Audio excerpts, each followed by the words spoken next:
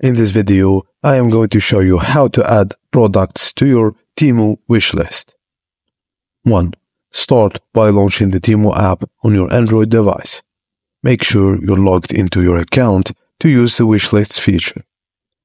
Take your time to browse through the vast selection of products TEMU offers, whether you're looking for gadgets, fashion, or home decor. Once you find the product that catches your eye, tap on it to view more details. This is where you can read about the product, check reviews, and see more images. Near the product details, you'll notice a heart icon. This is the button you'll use to add items to wishlist.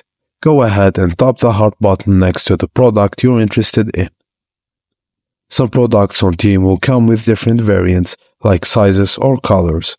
If the item you're interested in has these options, make sure to select the variant that you prefer. After selecting your preferred variant, look for the Add to Wishlist button.